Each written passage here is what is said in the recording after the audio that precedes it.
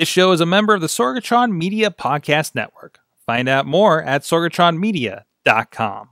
This show is brought to you by IndyWrestling.us. Check out IWC, RWA, and more. And listeners like you, support this show at patreon.com/Wrestling Mayhem Show. Hungry as fuck, but I ain't starving yet. Chain for the pain, cocktail bar set. Never said I was a gangster or thug, but I'm an animal. Feeding for the taste of the floor. Hey guys, it is the Indy Mayhem Show. I'm Mike Sorga at Sorgatron on the Twitter here in the Sorgatron Media Studios in Beachview neighborhood of Pittsburgh, Pennsylvania, ready to talk some indie wrestling, and we got another special one for you here this week. First of all, please go check out everything at WrestlingMayhemShow.com and IndieWrestling.us. You can find past episodes of this show on Wrestling Mayhem Show. You can check out all the wrestling podcasts. On IndieWrestling.us, you can often find our guests in action over there, whether on VOD or on the Indie Wrestling Network as well. And if you want to drop us a line, if you know anybody coming up or want to suggest somebody for on the show, hit us up at goodtimes@WrestlingMayhemShow.com or 412-206-WMS0. If you dig what we're doing, if you bring some value, if you want to see this thing grow, please help us out over at patreon.com/Wrestling Mayhem Show. So this is part 2 of the new class this week. We talked previously with the professor and the Mandime. See, I'm still learning the rest of their names, but at least I know that. No, Elijah Dean, the Mandime, and the Professor Ryan Dye. Yes. And then now we have a new duo for me to learn their names. I know him as the Daredevil and, well, Judo, which actually isn't his moniker, but still, it seems to be what everybody is calling you. But we do have with us, first of all, the Judo one. He is the Ronin, Stevie LeBell, with us tonight. What's happening, Facebook? I love, and by the way, if you're on the audio, he's got the tie, he's got a vest, plus he's got his sweet martial arts vest. I don't know if there's a term for that. It's a cut-off gi. A cut-off gi. And he got the patches and everything like that. That's awesome. It's a good look for you. I do. This is how he rolls into the important events. So, and also with us is the Daredevil, Johnny Patch, with us tonight. What's up, guys? I am also dressed well. Yes, he's dressed well. He's got a good tank top on, representing. What's on your tank top down there? Lucio. Overwatch. If anyone needs a healer on PS4, just let me know.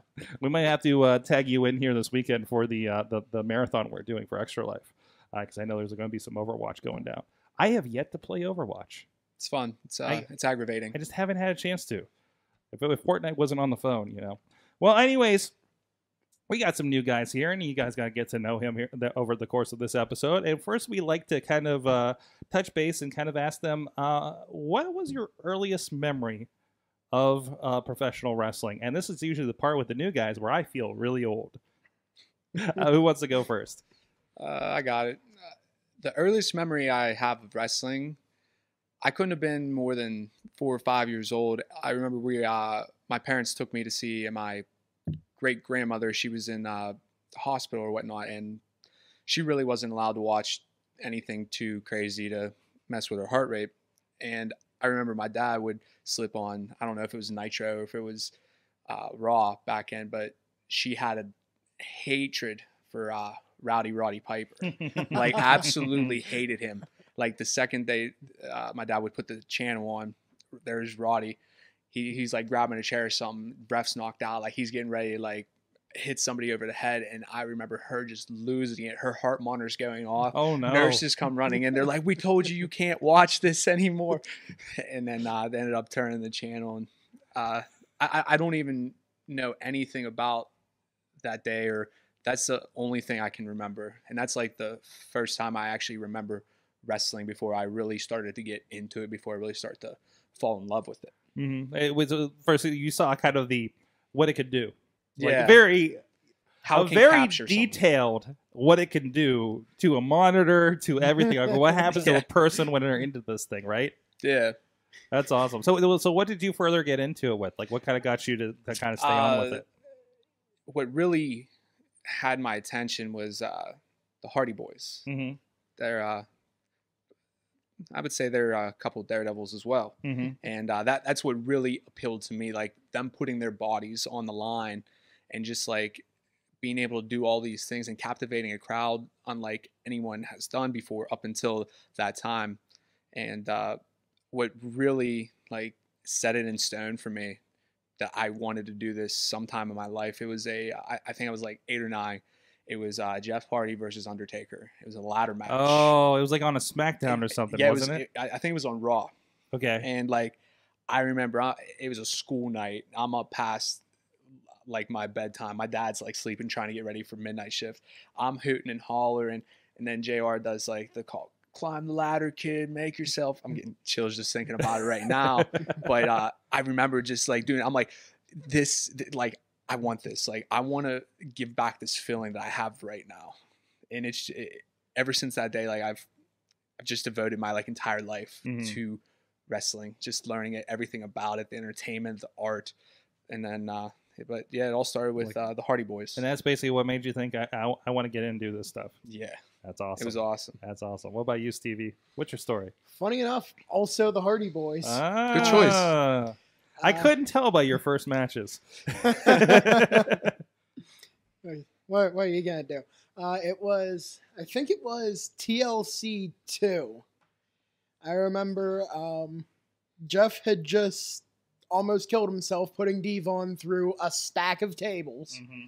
And Edge and Christian were in the ring. They had the ladder set up, and there was a table across, and I was like, what's going to go on with that?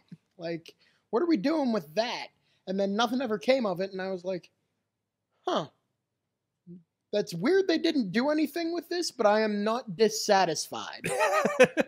Because I just saw Jeff Hardy attempt to kill himself. Yes. And I was convinced that the man could fly at that point. So that kind of got me hooked. It got you hooked, and that you kind of stayed with it since then, right? Oh, absolutely. So we already answered this with Johnny, but like, so what got you kind of decide I want to do this thing, or was it just right off of that? It was actually just right off of that, because I remember because he went through all the tables, and then they panned across the crowd, and everyone was like, "Oh my God, this is the most amazing thing in the world," and I was like, "Oh my God, they're right. I want to do that to people. I want people to be all about this like that. I want to elicit that kind of reaction. I want to do that to myself." That's something in my body should go through, right? Awesome. So, like, from that, of course, you guys went through IWC's training school here. I believe you trained under Chris LaRusso and Andrew Palace, right? Yes. So how did you kind of discover, like, those next steps? I want to do this. How did you figure out where to do it? Well, for me, this is actually not the first time we had looked into wrestling school. This was actually thought of as a college alternative for a little bit, because I was so adamant about this is what I'm going to do. Oh, please, somebody smarted you up, right? Yeah, I'm in college too, but my parents have been very supportive, like all the way. And I was home for a weekend from St. Francis University, the one weekend, and I was like, you know what? I've met some people. I've made some connections that made this seem a lot more attainable. And I was like, you know what? I think I can do this. So I started looking into schools and went to a couple shows and saw some broken rings and decided, I think I'm going to go with this one. Wait. So the broken, we're talking about IWC at this point, right? I'm talking about companies in the area. Oh, that had broken rings. Okay, Yeah. okay. I was thinking some incidents that happened with IWC. No, okay, I scouted out a couple schools in the area. Went to a couple shows from the people that had that school. Saw some broken rings. Went, I'm gonna go with this one. I think this is probably my best option. That's awesome. So ring quality was your. It was a deciding factor. Yes, that's amazing. That's amazing. So. From there, of course, you guys definitely did, trade with IWC and those guys. What did you have any expectations going into it? Were you kind of an open book, or did you? I know it's kind of, you can find out a whole lot these days and interviews and stuff. Of course, what was the reaction for you when you finally got in there and got through your paces for it? Well, my initial thought was, "Holy crap, I'm going to die. I am not in the shape for this." But I mean, it was, I almost teared up a little bit the first time I stepped between the ropes. I was like, oh my God, it's happening. That's amazing. That's awesome. Johnny, how did you kind of transition to the finding the school and everything? All right, so I was never like big into indie wrestling, and you're just like, how do I get to WWE? Yeah, no, I don't want to do that. Yeah. I just want to get into wrestling. So I was asking around some people at work. I was talking to them about wrestling. They're like, "Hey, I go to these shows in the area. Why don't you message this guy? Here's his email and see if they have a school or something." So I messaged him, and it wasn't IWC. I didn't know IWC existed. I mean, I've seen videos, and it is weird because there's so many people I run into, and this is something that we're trying to correct this year. Is one of the missions that we're trying to do with the sites and everything. Like, people don't know wrestling is here, right? Yeah. So I mean, it's in its own cone, right? And it's hard to discover that, right? Yeah, I sent this guy an email, and I was like, "Hey, do you guys have a school, or can you refer me to like a school, like one of the better schools in the area?" He's like, "No, we don't have a school anymore, but here is Justin Plummer's email. Give him an email." And I sent him a message. I wasn't able to do the first round of tryouts. I was stuck on steady afternoon shift. I had to wait for a bid to come up to do steady midnight shift so I can make this happen. So I waited until this class, and I got my tryout, and I was pretty pumped about that. Awesome. What was your reaction when you finally got in there and got to do some stuff and go through the drills and... So you know, it's not all jumping off of things. Yeah. My initial reaction was like, this is real. This can happen now. I remember like never being so, I don't want to say like I was nervous. I was like anxious driving there. Like I think I left like an extra hour and a half early just in case I didn't know where to go. I was just like so stoked to have this opportunity, and it was definitely a lot more physical than I thought going into it. I think the first time I took a bump, it really like knocked the wind out of me. I'm like, oh wow. I'm like, okay, it's not a trampoline. It's not a trampoline. Yeah, and I'm like, all right, now I just have to do this off the top rope and add a flip to it.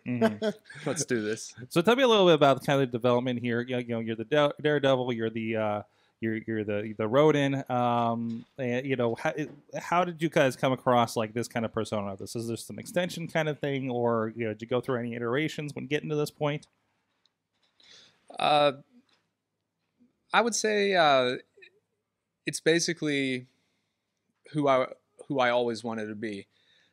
I've always had this like insane mentality of like, I wonder if I can jump off of this, or if I wonder if I can add a flip to it. Yeah. A lot of times when I'm doing stuff and trying stuff out, I'm not sure if I can actually do it. But I mean, I still got to try it. I still got to like send it. So like a lot of the flips and stuff I learned jumping off of like cliffs and bridges and barges, anything into the river, like over rotating. So a ring is easy. I wouldn't say that. I wouldn't say that, but yeah, I don't know. I've just always had this like Daredevil mentality, like trying to push myself just a little further and a little higher, trying to add a little bit more to everything, just never being satisfied with the like, okay, I can do that. I'm good with this. I'll chill here. It's like, what can I add to that? Can I get like one more rotation out of it, or? What about you, Stevie? How was your kind of development here? Well, I came in with the judo background, and I was looking for, you know, something. All right, so the nickname should probably reflect that a little bit, but not, you know, just be judo. It's a little blasé for the demographic. But apparently works as a nickname. Yeah, it works fine as a nickname. So I was just looking around like, okay, what'd sound cool? All right. Ronin, Masterless Samurai. I can get behind that. Okay. I can do something with that. So, not anything nearly as exciting as, you know, I decided, you know, I'd stop throwing myself off of high things and almost killing myself and, you know, start doing it to get a 3 count in the ring. I'm going to try and take somebody out with me. Oh.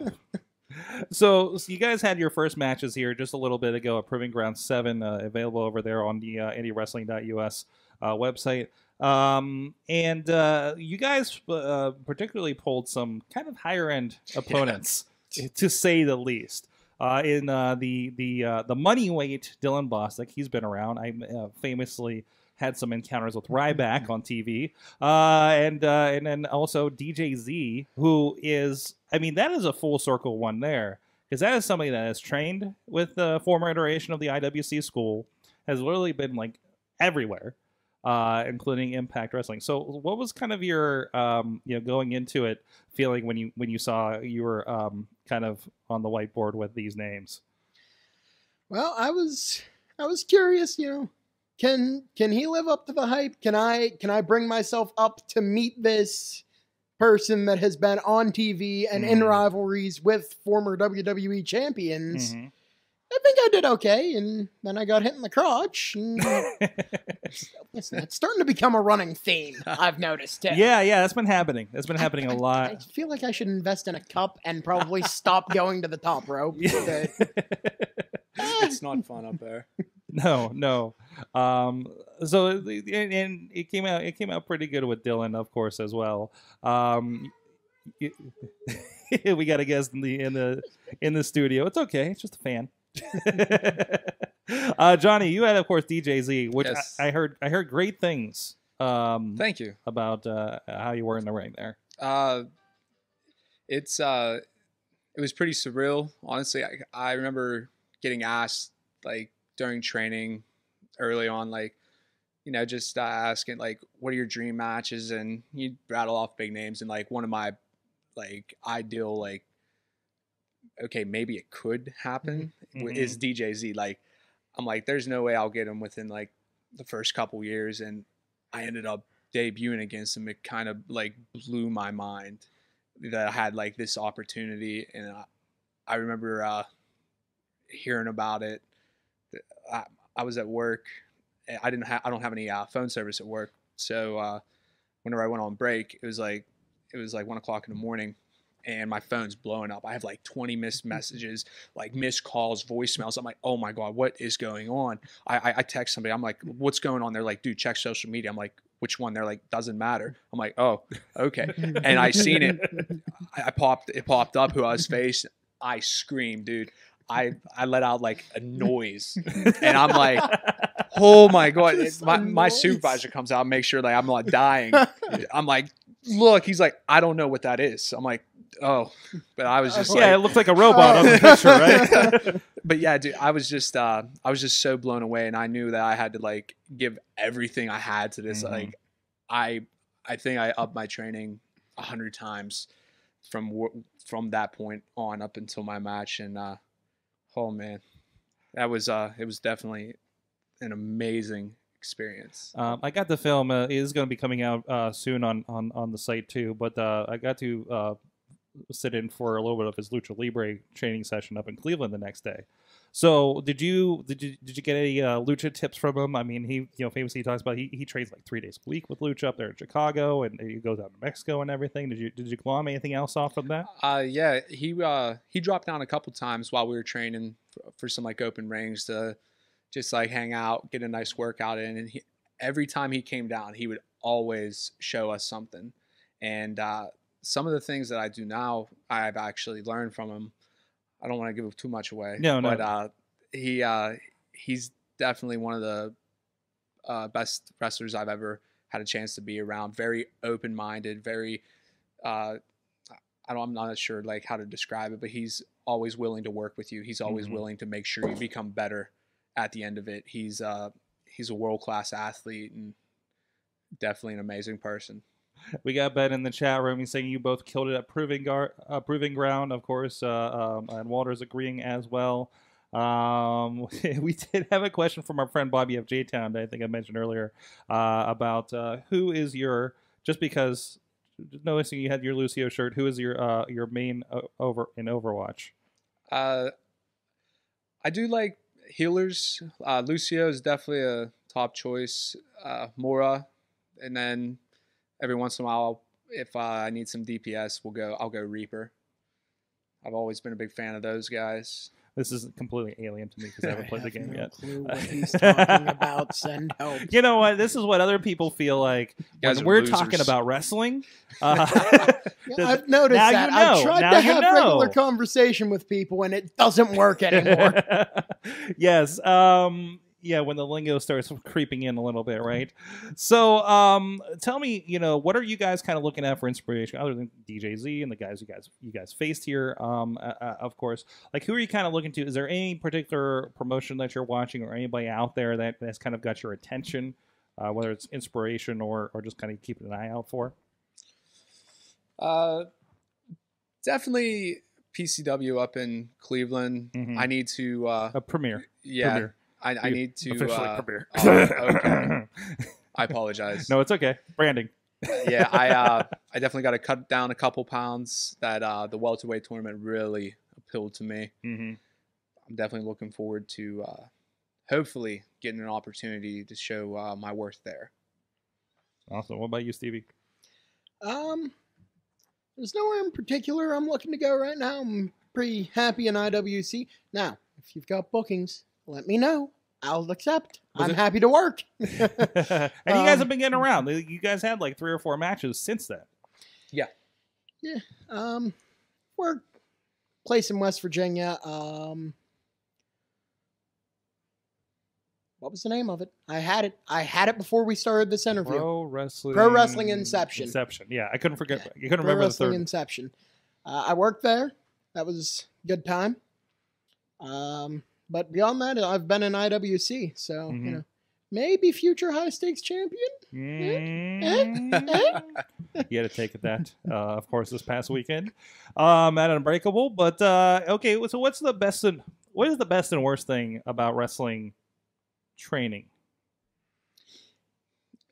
I would say I'll start with the worst thing. Worst thing from my experience is the temperature. It's like a hot box, and it's like everything just becomes 1,000 times like harder in winter. Mm-hmm. Oh. So like it's the extreme of whatever's happening. Yeah, out there. and you can see the look on our trainers. They're just like loving every second of it as the lagoon starts to form in the middle of the ring. Mm-hmm.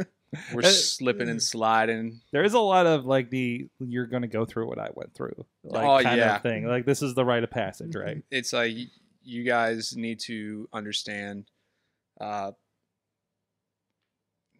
everybody has like the top facilities. Like this is what we've done. This is what a lot of people have done. You're going to be humble. You're going to respect each and every time you get into a nice ring, in a nice environment. Mm-hmm. You won't take anything for granted. Absolutely. But you, Stevie?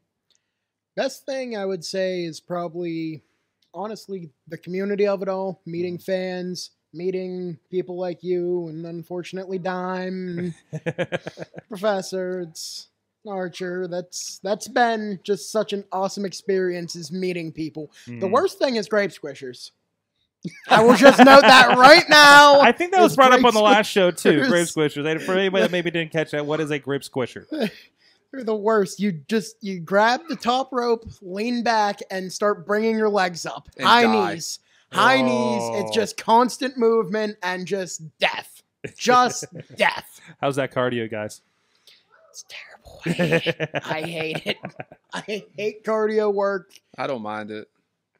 It's not too bad for me. You kind of do that all the time just for fun anyway. I know, like, yeah. It's great. I'd rather pick people up and put them down with force, beat up the planet with them. That takes too much work. So, of course, you guys will be mainstays here probably for a little bit in IWC. You're getting out there, so keep an eye out for these guys coming to your neighborhood, or tell your local promoter if you're outside the area to get them in. Because, I mean, that's the way it happens. I mean, you guys need to get out, get different opponents, different experiences, hit that road, of course. So, the other question, have you guys figured out your social media stuff yet? Did they talk about this in training? Yes, we had an entire class just talking about the importance of it and like the dangers of it. More importantly, Good. I'm glad to see that's integrated in training. Yeah. At this point. So what is your social media? My Twitter at Johnny_decent. And then Instagram, Johnny_Patch, I believe. We got to roll this back because we were talking about this before the show. Explain why Johnny Decent. I don't know. It was just like it was just something stupid that started back in high school. Somebody would call me. I'd answer the phone. Decent speaking. Hey, what time is it? Oh, I don't know. 1/2 decent. It just started as something stupid and something dumb. And it's just like, it always catches people off guard when I do it. They're like, what? And I'm like, yeah, decent. And I don't know. It just like always stuck around. I always thought it was funny. A lot of people think it's stupid, which they're right. But if you can make it your own, right? Yeah. Exactly. What about you, Stevie? On Instagram, it's at Stevie _LeBell. And on Twitter, it's at Ronin _LeBell. I kept everything nice and simple. And Facebook, just search Stevie LeBell. You'll find me. Go check them out, guys. Thank you so much for joining us. And it looks like, man, you guys were in competition with Team Storm on people on the live feed here a little bit. So that's kind of impressive for the new guys here. I don't know. Maybe future, you got to make sure there's not a 3-time Rookie of the Year with Jackson here. Yeah, we're going to make sure about that. Yeah. Our class has come together and decided that no matter who wins, we just make sure it's one of us. Yeah. We can't deal with another year. That does add a little bit of a, like, hey, we're going to really put over, like there's more fire underneath you, right? Oh, yeah. I can't hear Argos brag about it for another year. How is he going to carry a 3rd trophy? I don't know. I think he's going to hire somebody to have him carry his trophy. Don't give him ideas, Patch. There you go. Oof.